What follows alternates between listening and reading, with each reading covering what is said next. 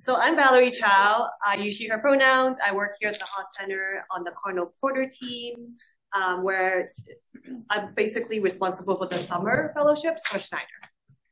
Hi, everyone. I'm Ben Weissman. Please let me know if you can't hear me in the back. I got a boot on, so I'll be seated. I am the program director on the Cardinal Careers team here at the Haas Center, which means that my primary charge and reasons for being at this meeting is for the one-year Schneider Fellowship.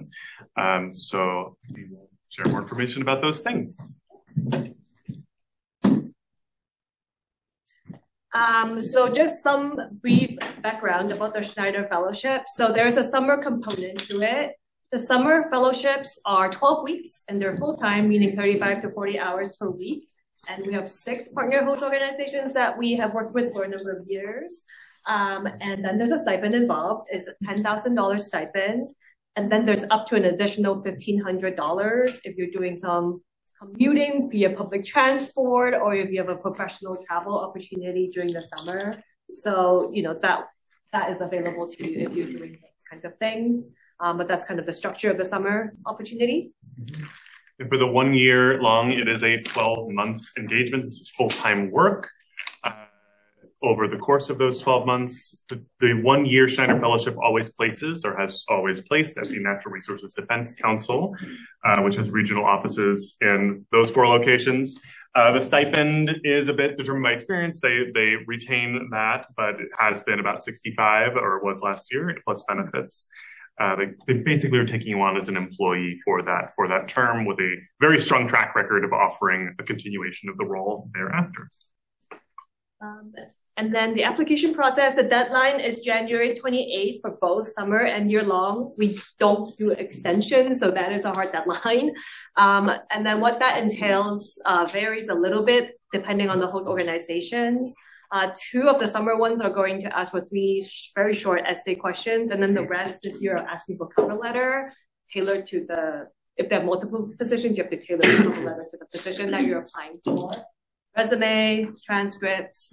Only USGBC this year, the Green Building Council is asking for 2 reference names, not letters, just a name of somebody who can, speak on your behalf. The rest are not needing any references or red letters this year. Much easier process, actually, than years past. So that's kind of the summer application. That's what it looks like. It's live right now. Yeah, and for the year long, which is a little bit more of a investment in terms of time and energy and mentorship, there is a slightly larger ask in terms of the application itself. So there are 2 recommendation letters asked for. Typically, we recommend one being a professional reference and one being an academic reference to show that balance. In addition to a writing sample. A lot of writing is involved in this role. Working at NRDC, being able to put the ideas into writing, inform policy in different ways. So a short writing sample of, I think, that could be an excerpt of something larger is the ask there. But yes, these processes are pretty synced up. And the idea is that we are collecting these applications to then send to these respective employers, to these different NGOs to review themselves and to take it from there, which is to say offering interviews, things like that is all handled by the employer. So we are the intermediary. We're collecting these things in order to distribute them. And then for the rest of the timeline, so you will apply by January 28th, and then the host organizations will decide who they would like to interview, and the interviews will take place February 18th to 24th. And then the offers will be made by early March. So it's a pretty quick turnaround. And you can always reach out to us if you have a question about the status of your application. And then for the summer positions, you have to start by June 16th or 17th or the week after June 23rd. This is a 12-week long commitment, so we do ask that you start pretty much right away after finals. There's a little bit more flexibility with the year-long role. That would be something that you and HR or a direct manager would figure out as a start date. The 2 fellows that are currently working negotiated start dates that made sense for them, given the fact that they're both starting grad school the year following. So it made sense to start a little earlier so they could end a little earlier so they could have a time before returning to school. So August, September, but to be determined between you and your direct report. So some frequently asked questions. You can apply to multiple opportunities. So for the summer, there's 6 host orgs. You can apply to all 6 if you feel so moved. I don't need to, but you can. And then so for the ones that have multiple positions like EDF and NRDC, you can rank 3 of them. So there are 9 positions at EDF. You have to pick 3 and rank those 3 and then submit 3 cover letters, basically up to 3. You don't have to. NRDC, same kind of situation. So like I said, the applications are kind of similar, but then some are cover letters and some are essays. And then Ben can talk about the rest in letters. Yeah, so I mentioned this briefly. So there are 2 letters of recommendation asked for in the year-long Schneider Fellowship application.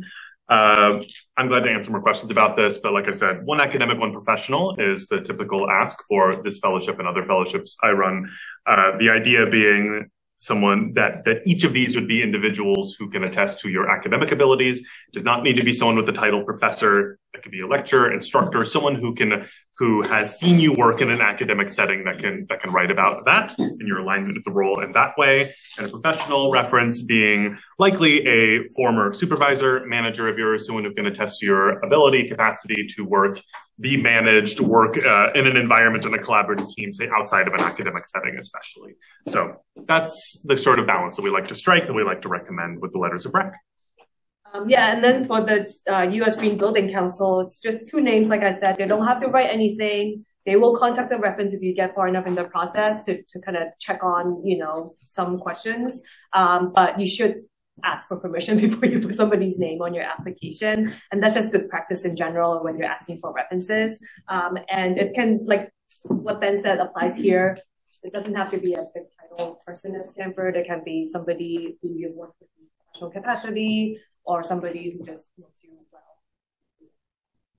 Yeah, I would just encourage you, for anyone that you think of as a reference, potential letter of recommendation for this process or any future process, set up a time to chat with them. Like truly. And the subject line of that invitation, I don't think should be, please write my letter. It should be, hey, I'd really love to do an informational interview, learn more about how you've made career decisions in your career.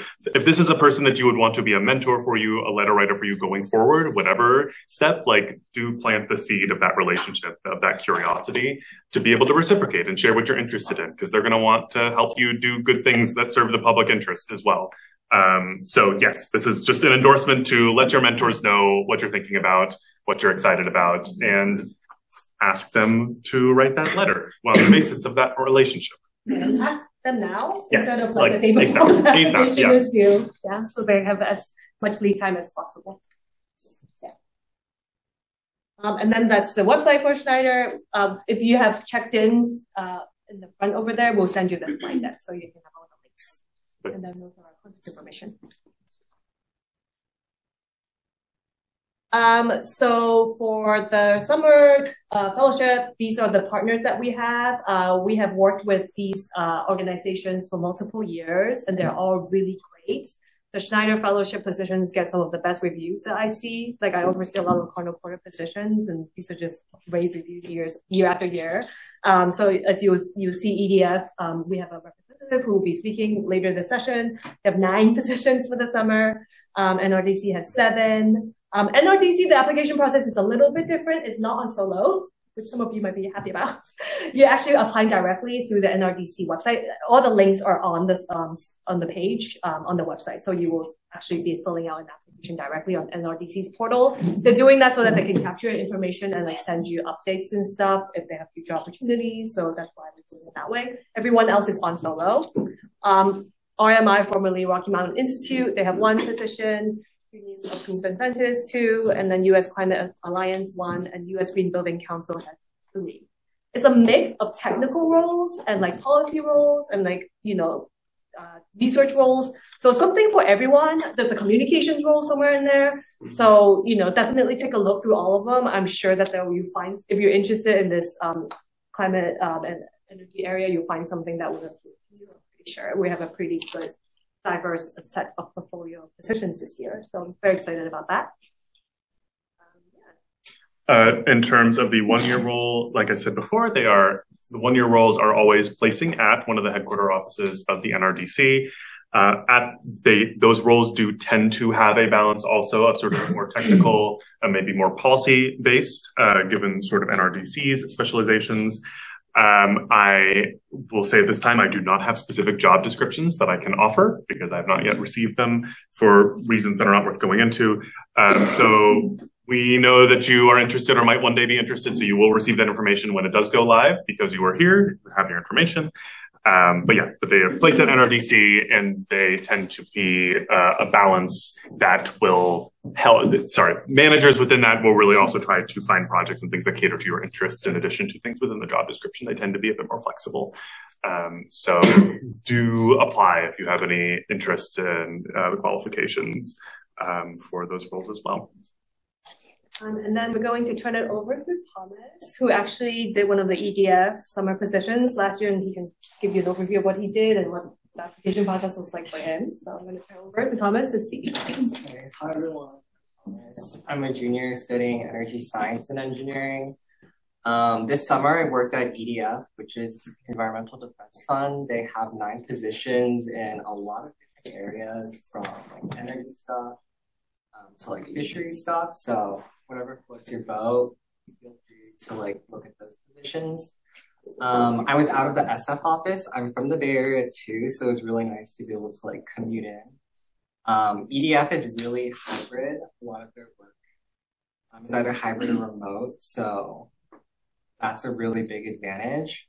I was on the California energy team, so I was working on a really small team with just my boss, one other intern from another school, and then my boss has another person working under him. And so I got to really work with them a lot on California energy projects specifically. So there was like a hydrogen project I was like reading reports about. I was also learning about offshore wind in the state. I got to go to the California State Assembly and see how their legislative process works, because EDF does lobby at that level. And then my main work was focused on supporting their work on developing Western electricity markets. So that work was a little more technical. When I was applying into it, I knew it was a little bit more technical and I had some kind of background knowledge on it.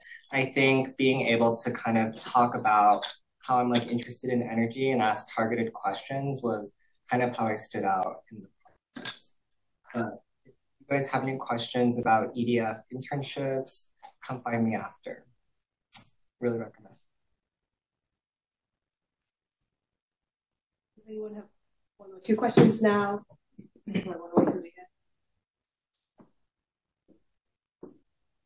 About any of the above, including things regarding EDF. I left out. Yes.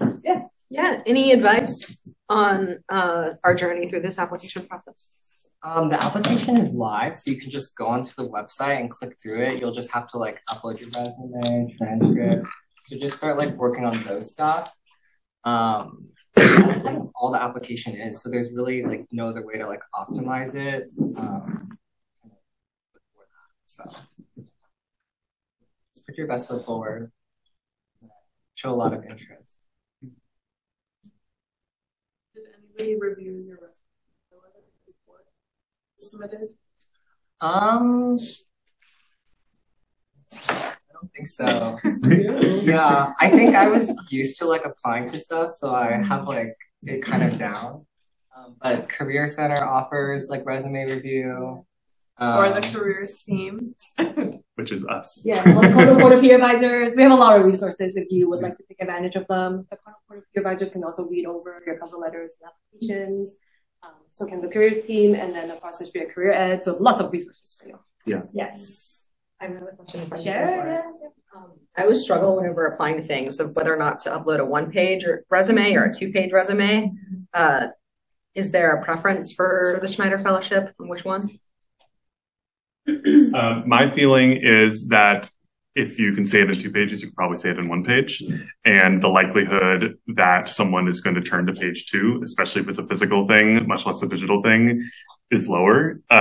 So generally, I would say the things you want to make sure that someone sees absolutely should be on the first page. If something says 1 or 2 pages, great, you can do 2 pages too. And I think that something like Schneider, so in general, job applications, cold call, like throwing things, I would say always a 1 page would be my preference. For something like Schneider, where all parties are opting in to something that is mentorship focused, like they really want to get to know you, they're going to read the 2nd page, I think. So I would say for this setting, 1 or 2 pages is fine. Make sure that the first experiences you want your reader to see are very clearly itemized on page 1. But it's nice to be able to share more, show that you're a 3-dimensional person, and maybe the page 2 is that space. Maybe a longer answer than you expected, but that's my feeling. Yeah. And I forgot to say, for both the summer and the year long, it's open to all enrolled Stanford students, so from Frosh to doctoral students. Except for RMI, they are not taking doctoral students. Everything else is like open to everyone. But that doesn't mean that doesn't mean that only graduate students get it, right? Like Thomas is a junior now, so he was a sophomore when he applied. So definitely, put your best foot forward, as we said. Yeah. Sorry, on that note, and sorry, I was late and I just walked in. That's okay. Good presentation. How common is it for doctoral students to be able to do a fellowship that also is in line with their research so that their advisor will let them? Yeah, no, that's a great question. We did have a doctoral student last year. You do have to give up the Stanford part of your research grant to do this. So you do have to talk to your advisor about it. But what she did seemed completely in line with what she was studying. And she had a really, really wonderful experience and it kind of aligned with interest. So it is possible. And her advisor was supportive. So we do see that. We don't see as many doctoral students participate, but we have seen them. And by the give up to Stanford, do you mean like you give up your... You know how you have that guaranteed like research grant every quarter? Your stipend. Yeah, your stipend. Yeah, you're not going to get that. If it's a weird way that doctoral programs will incentivize getting external funding is that they will say, great, you got that funding external. What a great accolade. Sorry, I'm speaking in a tone I don't need to be because I did it anyway. But like if you can get funding from another source to be like, great, then you don't need this funding from us for now. So like for that quarter, you could get this money instead of the Stanford direct deposit. This is a little so that's a consideration for doctoral students. So that's not unique to this. That's just we only had one participate last summer, but it was like life changing for her. So Okay, so and it can't be added on. It can't be added on. It would be instead of. Yes. Oh, but that's better than what I did. Which is exactly. Okay, cool. Yeah, and it's better.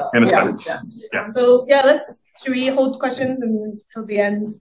Yes, we have a few more slides that we want to get through, and then but then we will leave space for questions. Yes. So that is why we're here also. Okay. Okay. So to share a little bit about the 1-year program, something I did not note earlier is that in terms of eligibility to say and to speak to the 1 year as Valerie is speaking to the summer long. This is degree agnostic, year agnostic. If you're willing to take a gap year from an undergrad program and you still want to throw your hat in the ring, if you're willing to do that, like you can still apply. So truly apply regardless of where you're at, if this is something that is appealing to you. The other fellowships that I direct are specific to being your last year of undergrad or in your co-term year. That is not true for the Schneider 1-year fellowship. So just to say, it is 12 months. And if that's an appealing thing for you at any stage or wherever you are right now, please do apply. Like I said, to be determined which locations and also job descriptions. Sorry, I don't have that information for you at this time. Not worth going into, like I said, but let me be proud of our 2024, 2025 fellows who are currently doing the work, Ella Norman and David Lee, who are respectively working at the San Francisco and DC offices. They're doing really great stuff. Could share more about each of their projects and things like that, but these are their titles. The Western Equitable Clean Energy and Climate Fellow in the San Francisco office and the Policy Analysis Fellow, which I think the DC office does a lot more at the policy level, thinking federally. San Francisco office does more things with oceans, does more things that are coastal, regional to California or the West Coast. And then just a little aside from 2015 Schneider Fellow. This fellowship has had a pretty lengthy lineage. I think some of the first fellows before it was called Schneider for like 2005, 2006. So there's a pretty deep pool of individuals who have stayed in the work, and over 50% of them have been offered roles or continue working at NRDC, whether directly after their fellowship or some years later. So this is a big invite. This is a really big pathway to continuing the work, I would say. And to that, where do those, so the first thing is what I just articulated, but here's some other places just to put some names of things in front of your eyes. Other Schneider one-year fellows, here are places that they have worked or currently work now. Give that a few more seconds and then we can move forward. And then briefly, I would say that NRDC is really, really good at giving opportunities to do cool travel and to work together. So these are this is the 2021 cohort on the left and 2024 cohort of 2 on the right. This is Annie and Bella. Annie and Bella were on NRDC's dime, sent to South Korea, sent to Seoul to participate in this conference that was happening about electric transportation, which is a really great experience that they wrote about in this is what the screen cap is from, in their expert blog, that they have their own sort of profiles that they put things out publicly on, which is an amazing portfolio tool to be able to have that hosted on NRDC's website, to be given the sort of license and autonomy to produce that sort of thing is really, really neat. And that's fully a standard thing of being a year-long fellow. And then just COP26 in 2021, the 4 fellows were sent to Glasgow. So photos of that. Okay. I think we are going to turn over now to our guest on Zoom, who is from EDF, Gianella. She is going to be joining us and talking to y'all and giving you an overview about EDF's internship program and what they're looking for in candidates. So feel free to ask some of those questions that you're asking us as well. So I will turn it over to Gianella now. Hi, thank you so much, Valerie and Ben, for inviting me to come talk a little bit about EDF and our opportunities.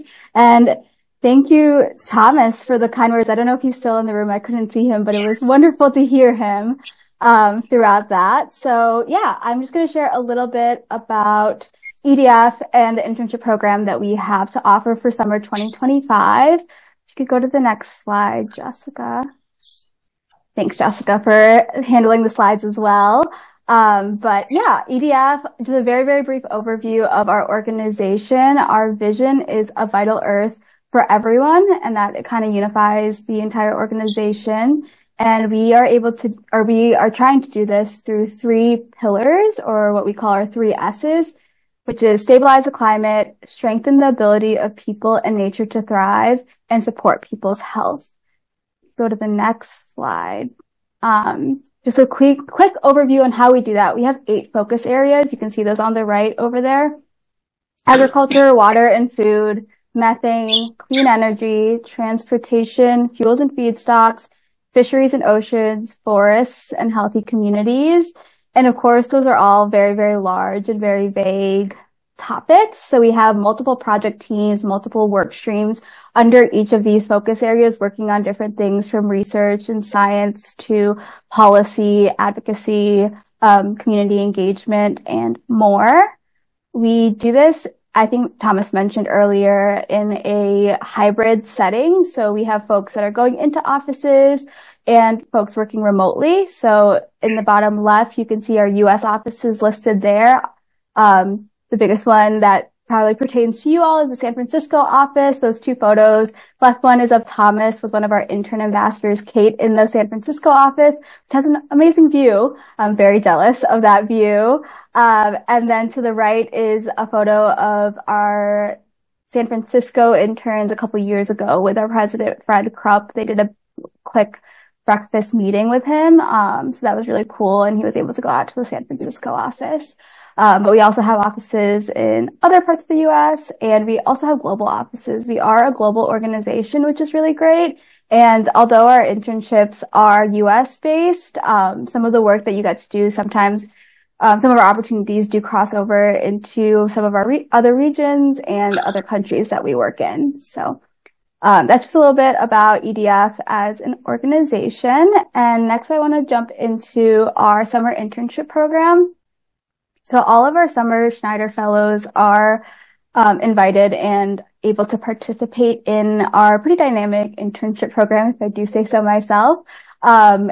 We offer a speaker series, which happens twice a week, where we invite experts and EDF staff all across the organization to come share a little bit about the work that they're doing, the projects that they're working on, as well as their career path. Just as another way to get interns some face time and opportunities to learn a little bit more about the organization and different projects that are happening in the climate space outside of the team that you're regularly on. We also have professional development opportunities. We really try to tailor these to each summer's audience. So we typically ask and form these professional development opportunities throughout the summer, depending on what folks are interested in. This past summer, we had a member from our talent development team come in and talk a little bit about navigating the modern and hybrid workplace, what it means to kind of start your career hybrid or remote, and ways to kind of maximize efficiencies, productivities, and really start off on the right foot. And we also had a member of our talent acquisition team come in to talk about navigating the job hunt and what it means, what it means to kind of navigate it after an EDF internship, some tips and tricks to navigating the career paths that some of our interns take after their internship. We also offer a lot of social events throughout the summer. The offices will have their own independent social events. I think the San Francisco office a couple years ago went on a hike together and then had lunch. We have had intern groups go do laser tag, museum visits, many different things depending on what you're interested in. And we also have virtual events that all interns can join.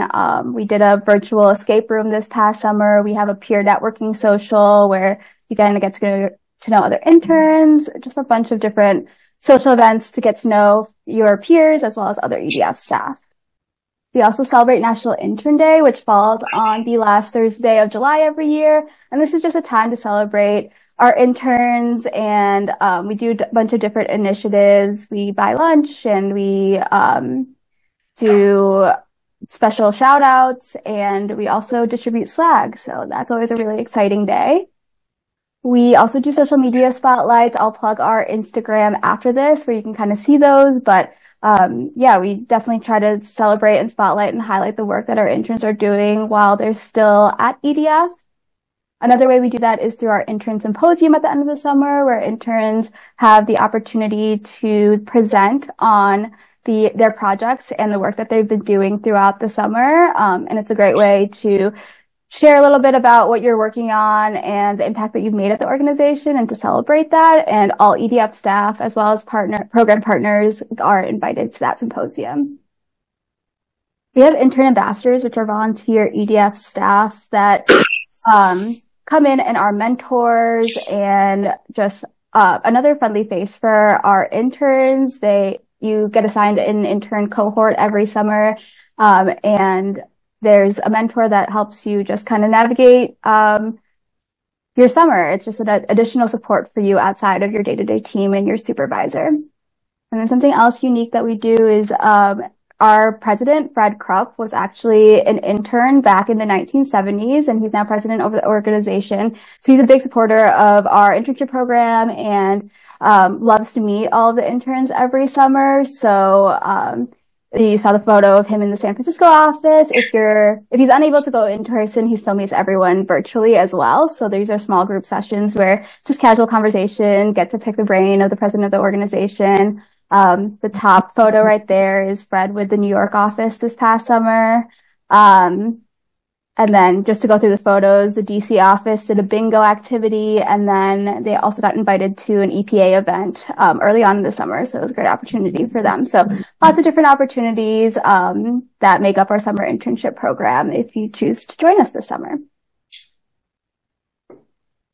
And then this is just a quick list of some of our Schneider positions we've had previously. This isn't, not all of these positions are available again this summer, but I just kind of wanted to share with you all some of the things that Schneider interns have done in the past.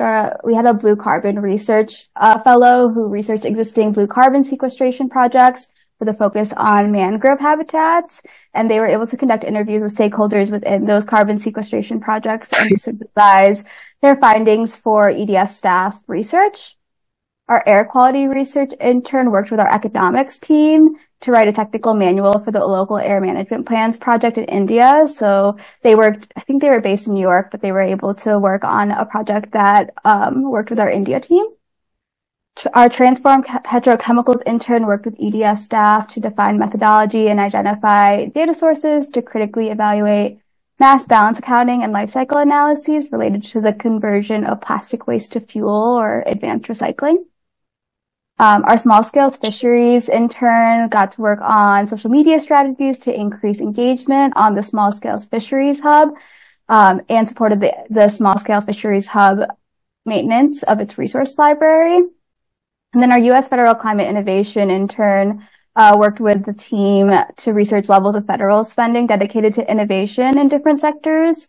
And they were able to build a data set that would help synthesize key insights for EDF advocacy. So I just kind of want to share these 5 out of the many that we've had in the past few years, as just an example of the different types of internships there are, different types of work that there are, and the different types of topics within the climate space, that EDF has to offer. I didn't include, Thomas's position here because I knew he was going to talk about it, but we also have, opportunities in energy transition if you're interested in that. But yeah, just a whole plethora of different positions. So I highly recommend you taking a look at all of them. I know there are a lot of them, but they are all different, and hopefully you'll find some that stand out to you as a potential opportunity. Then the next slide, if you could. This is my last slide. If you're interested in keeping up with us, that first link is to our internship page on our website. If you're just interested in seeing a little bit more about what our program looks like, there's information that I just previously shared about the internship program if you just need a refresher or want to reference it during your search. I will say, just as a note, there is a link on that page that says open internships here. Those are our publicly available internships that anyone can apply to. Those will not include the Schneider ones, so please follow the Schneider opportunities that Valerie mentioned earlier to find those ones. We just have our general open to anyone positions available on that link. So just a caveat there. If you have any questions at all, interns and fellows at edf.org is the place to go. My team, we're a small team of 3. And we always have our hands on that email. So if you have any questions, just know you'll be reaching a real person, and we will get back to you as soon as we can, with any, support that we can offer. And then lastly, what I mentioned earlier about social media, if you're interested in seeing a little bit more of our program, go to @EDF interns, and there are intern spotlights and highlights from the past couple of summers. Just like a little inside look on what our internship program looks like. So definitely stay in touch.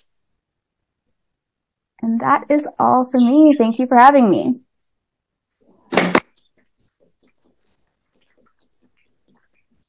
Open it up for question. I guess the first question would be for Gianella. What are you all looking for in terms of a successful applicant for your program? Yeah, of course. I think you've all mentioned it already.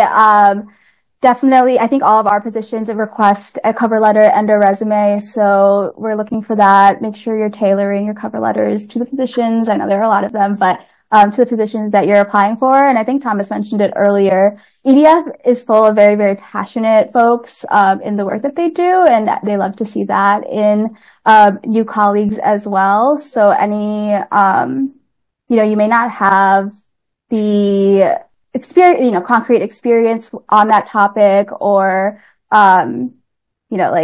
things to draw from your past. But if you just show your passion and your interest, that is definitely something that is highly valued at EDF. We're hoping to, get interns that not only can do what the job description says, but are also passionate and growing in the climate space and learning. That's why we have all the things that we're offering. So we definitely love to see that in cover letters and interviews.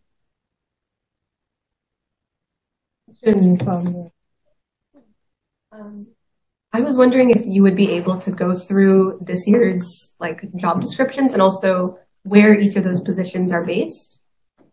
They're all on the Schneider website right now. They're live. Yeah, so there are 9 of them, and there are, all domestically based. Some could be fully remote, and then you could also, some of them you can pick the office, I believe. So it's quite flexible, right? Yeah, thank you. Yeah, I can't name them off the top of my head because they're all a little bit different, but most of them have the option to be remote, and most of them are also offered in the San Francisco office, since I know a lot of our Stanford candidates are interested in that. But then each individual position has a couple more offices that you're available to go to if you are interested.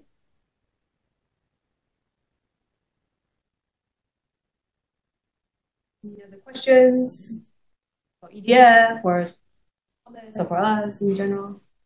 The floor is yours. Yes. I guess for Thomas, so when you applied to EDF, did you only apply to the one that you got into, or did you apply to other ones as well? I'd have to look at my application. I think maybe 2. I know I really wanted this one though. So I was made sure to be on time for the interview.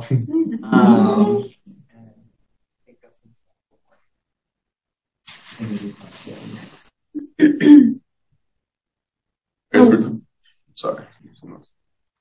Go ahead, go back. For Thomas as well. Are you planning to go back to the EDF or back to NGO work after graduation or for future internships?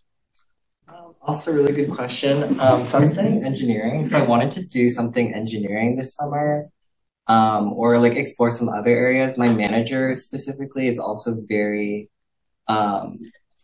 big on trying new things, and college being about trying new things. So for this summer, no, but I think there are probably a lot of people who are interested in going back. My intern ambassador, Kate, who was in the photos, she was actually a former Schneider Fellow. And there was another Schneider Fellow too at the office. So if you're thinking about going to make that full time, talk to me later, or I can send you her contact info too. That's definitely an option, and I think there are a lot of people who do want to pursue NGO work. Yeah, we see a lot of former Schneider Fellows who are now full-time employees in all host organizations. So there's definitely a big alumni network there for this program as well. There's a LinkedIn group for Schneider Fellows. It's quite a good network. There are a number of also summer Schneider Fellows who then also do the year-long Schneider Fellowship. Yeah. Yes, and there are definitely lots of folks that we could help put you in touch with for prospective applications, especially for the year-long. Those are the context I can offer. Certainly, that's good network.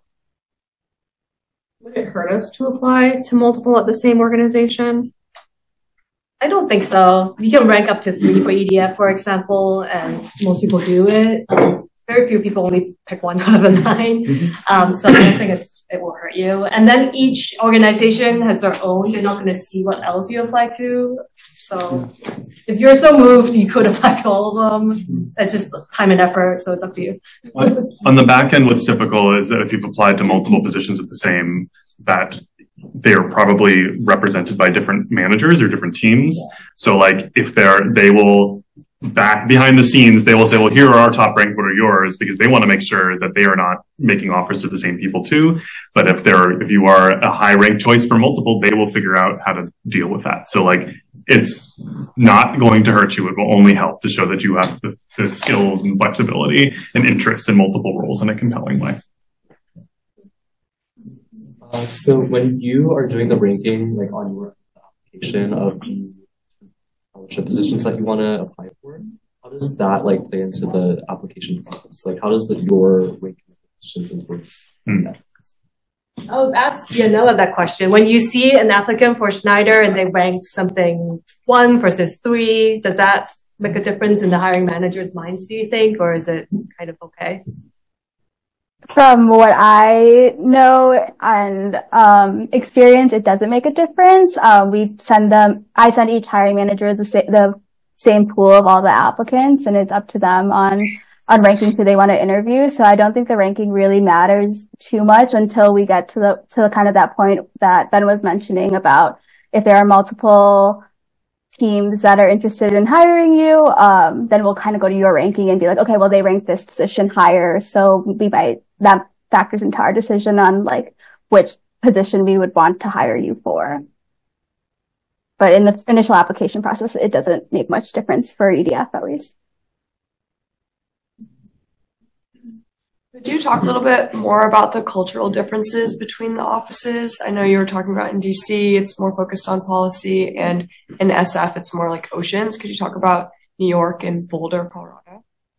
Yeah, for sure. I will say that there are, each of the offices do have these main focuses depending on, because of location, like being on the coast versus being in DC. But there are folks that work in all the different teams, in different offices, if they're interested in that. Our Boulder office is largely our legal and regulatory team. A lot of our legal fellows and our attorneys are in Boulder. And then New York is our headquarters, so it's kind of it's a larger pool of a larger variety of folks coming into there. So yeah, I don't think there's really generally, at least in New York, like a certain subset of folks that are going into the New York office. And then we also have a Raleigh office that's got a handful of people there, and they work mainly on our coast and watersheds team. But they're all very welcoming, so even if you're not in those teams, still a great opportunity to be hybrid in one of the offices. For Young Fellows, like what year do people usually apply to and are successful in? I would say, so you are welcome to apply any year of any program. I think that what ends up happening is that folks who are otherwise thinking about applying to jobs have a clearer pitch to make in their applications of, I've done this degree, I will be finishing up, this is the next step. That's just the historical precedence, but does that sort of answer? Like, yeah. I would say often I see students applying who are about to graduate or in their final academic year, which is to say if you're graduating in June. Right. But that is not a qualifying or disqualifying thing. That's just the tendency. Are any of the positions associated with the fellowship limited to U.S. citizens only? No. So the stipend comes directly from Stanford. So you're not an employee of EDF or an RDC. You're here basically, but you're getting the stipend comes from Stanford. So because of that, we don't require work authorization. You can be an international student, a document student. That is the great thing about Cardinal Porter in general, that anybody can apply. Except for some of the Stanford and government, like US Department of Defense kind of thing, where the organization requires citizenship, we're open. Basing off his question, how likely is it for Frosh to get into the summer fellowship? That's a great question. We have seen Frosh. We had some Frosh last year, but it is one of the more competitive programs just because we're open to all years. So depending on what the folks are looking for in terms of like technical level and things like that, it'll just vary. But we have had Frosh get it. But I wouldn't just apply to Schneider and that's it if you're a Frosh, if that makes sense. So definitely apply. But I have also seen folks apply multiple times and then get it, when they're further along in their Stanford journey. So yeah, keep us in mind. To clarify, because I felt like the question was directed to me, I was speaking specifically of the year long. No. Got it. Awesome. Okay. Well, like for year long, they have to take like a gap year, right? If they wanted to. If you are applying without having yet finished your degree program, you would need to take a gap year in order to do the year long.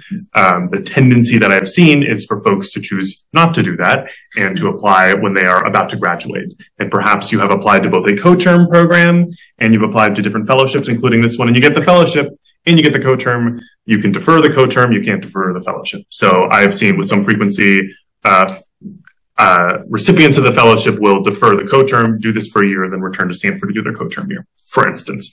So yes, that's that. Go ahead. Just to make sure the work that would be done is that what usually happens or employees, because I asked from what I know, international students only volunteer not work that is usually paid. Yeah, we have an email from Bechtel last month that says international students can participate. You don't have to do OPT, CPT, anything. Okay. So, but I would encourage you still to check in with them after you get it, just to double check because everyone's visa status is different. But in my experience, it's been fine. Yes. Based on an earlier question, what sorts of work does the Austin office focus on? Sorry, was that for me? I couldn't just break it up a little bit. Sorry. The question was, what does the Austin office focus on? Yeah, I think the Austin office is similar to the New York office where there's multiple different teams working there. It is a smaller office, but we do have a Texas State Affairs team. So a lot of the Austin office is our Texas State Affairs. But again, it is a little bit like our New York team where there's different teams. Whoever's in the local area can come in and work there.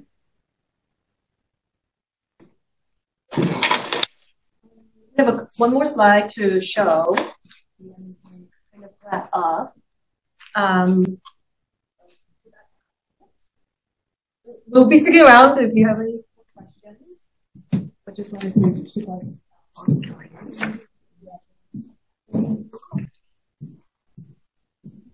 So just wanted to point out that there are a lot of different summer fellowship opportunities that are related to sustainability, climate, energy. Some of these are listed there. If you have checked in, we will send you the slides. You will get this. So definitely check all of those out. Most deadlines are actually in early February for the summer. So keep that in mind when you're thinking about your summer planning for the summer opportunities. And then if you are thinking about year-long fellowships, post-grad opportunities, talk to me if you haven't already. In addition to the Schneider Fellowship, we do have other fellowship programs that sort of offer that kickstart to a public service career that are about a year long, that you can do things associated with environmental, anything. So there's some flexibility built in to some of those. So, So thank you for coming. We just wanted to keep everyone on time. And good luck on finals. Please apply. Remember the deadline, January 28th. Email me and Ben if you have any questions, and we'll stick around for a few minutes to answer any individual questions as well. Okay. Thank you.